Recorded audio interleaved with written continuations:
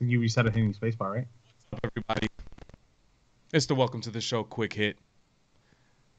Always with technical difficulties. We should just rename the show to Technical Difficulties CT. How to fix technical How difficulties. to fix technical difficulties. What's good, buddy? How's it going? I'm alive, bro. Alive and well. I see that. Let's I get to see. some baseball headlines. I got you, man. Here we go. Ready? The Cubs were one of 3 MLB teams that declined to participate in a coronavirus study. A report says. What does No that shit. report say? What does that report say, Manny? Tom Zimmer, Wow. a scout for the Giants and son of former Cubs manager Don Zimmer, get it? Yeah. He's tested negative. He knows he tested negative because he mixed his blood with a few drops of a solution in a device that provided the results in 10 minutes. People, I think we're on the brink of a breakthrough to get sports back on schedule. What do you Hey, say? CT, can I ask you a question? Yes. Does he have the solution just hidden in his cabinet, medicine cabinet? What I've pieced together using my brain in this article that I'm looking in front of me is that First time you're reading this, by the way, right? Excuse me? First time you read this article just now? First time, logged onto my computer, Mm. played my jingle that I play for myself to get me going for this 10-minute segment that we do.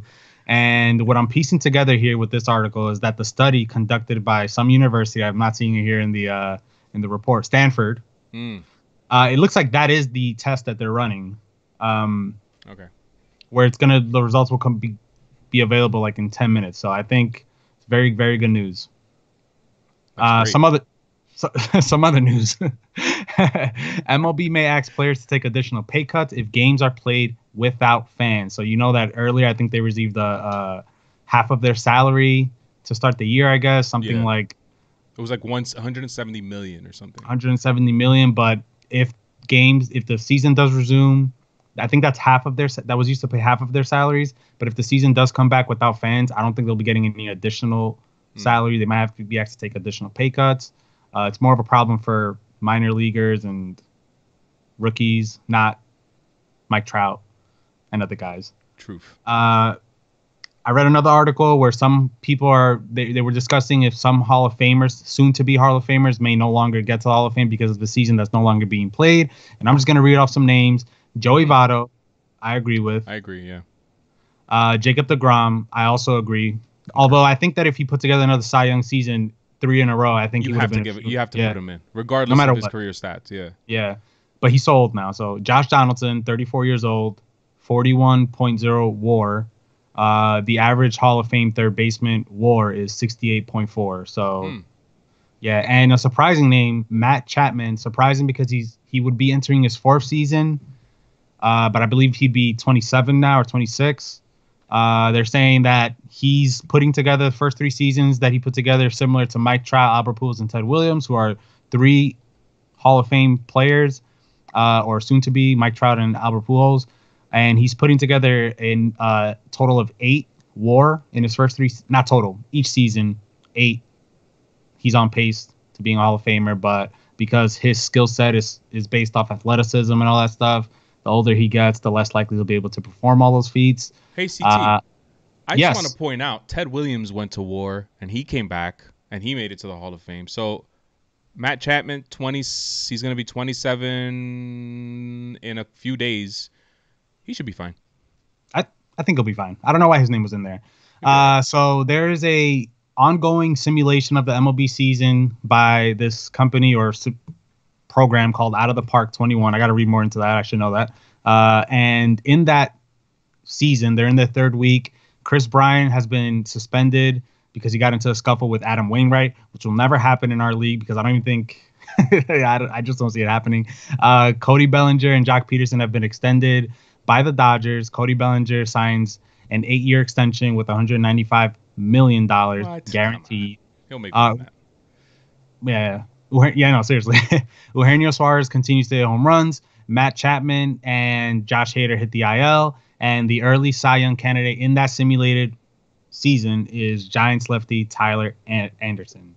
And the last thing I got, Manny, if you will let me. Yeah, continue, please. If you've been following this Bleacher Report steroid binge that they've been on, they dropped the Mitchell Report from 2007, and it was a trip down memory lane reading these names and some new names that I forgot had been on there or didn't know in the first place.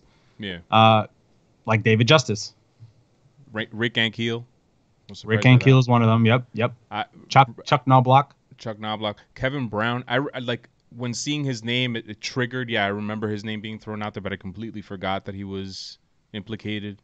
Mike Stanton. Troy Glaus. Wow, really? Huh. A lot of names, man. Paulo Duca, not surprised. Not surprised. He's a jerk. You know that I've taken up enough time. Why don't you take it away? Let's stick with baseball. Alex Rodriguez new CT. Alex Rodriguez. There it is. Alex Rodriguez was mentioned during Joey Gallo's Twitch. Joey Gallo, by the way, extended his record to 11-1 in the Players League. It's actually a little bit. I watched his stream today just to find this comment. It was a bit entertaining. He has a bit of a Twitch himself. You understand? You understand that? Yes. Okay. He does have like an actual like a Twitch. Anyway, so he was asked in between games why he wears number 13, and he mentioned how he was a big Yankees fan, but he couldn't wear number 2 in Little League because the coach's son wore number 2. So he figured, I'm a third baseman. I hit for power. I like Alex Rodriguez. Alex Rodriguez is a Yankee. He plays third base. He hits for power. I'm going to wear number 13. So when Joey Gallo became a big leaguer and decided, I'm going to share this story with Alex Rodriguez responded with, who the hell are you? What a dick. Yeah, but we don't know the context of that who the hell thing. He was, Usually he's known for being good with young players, but I guess exactly. So I doubt that A-Rod sees a prospect MLB guy bigger than him, and he was like, "Who the hell are you?" One day we're gonna do just an A-Rod theme episode just for you, CT. All right. Top 5 NFL merch sale, CT, from March 2019 to February 2020. Patrick Mahomes is number 1 on that list. Can you guess the next 4? Bet you can. Josh Allen? No, man, no. Is Tom Brady on that list? He's number 2. I wish I had sound effects. Ding. But this is like his Bucks gear or his. So it's from March 2019 to February 2020. I don't think he signed with the Bucks yet at that point. But I bet updated. I had read recently that his Bucks jersey is the number 1 jersey currently. Odell Beckham. No. All right, I'll just finish it off for you, man. You're bad at this. You got Lamar Jackson, Ezekiel Elliott, and Baker Mayfield. I don't understand why Baker's on that. Last story before we get to today's quick topic, because we're down to 2 minutes left. The NBA Horse Challenge concluded. It was an 8-player challenge. It included Chauncey Billups, Michael Conley, Zach LaVine, Allie Quigley, Chris Paul, Trae Young, Tamika Catchings, and Paul Pierce. The champion of the league is Mike Conley Jr., who defeated Zach LaVine in 3 rounds. By the way, I started watching some of this stuff. Mike Conley's a freak. He is. It was poorly produced, the show. I felt like they should have taken some time to make the quality a little bit better. But at the end of the day, some of it was pretty entertaining. It was something to watch. So go check it out if you have the time on ESPN. CT, today's topic isn't much of a topic, but more some recommendations. We have some what to watch for this weekend. We have some appointment viewing on Sunday. The Last Dance, the final run with Michael Jordan and the Bulls. It's a docuseries by ESPN, which was supposed to be released later on this year, but they moved it up. What they're going to do is they're going to release 2 episodes every Sunday for the next 5 weeks. So 10 hours of Michael Jordan and the Chicago Bulls. Starting this Sunday at 9 p.m., you're going to get episode 1 and 2. Will you be watching, CT? Of course, man. Love Jordan.